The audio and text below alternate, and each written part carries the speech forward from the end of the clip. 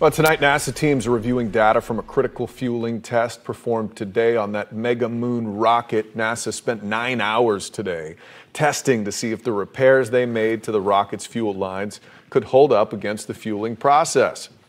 But NASA did encounter a hydrogen leak early on in the same area as the leak that ruined the last launch attempt. They were able to troubleshoot it, but they tell us if it were to happen on launch day, it would have stopped the countdown again.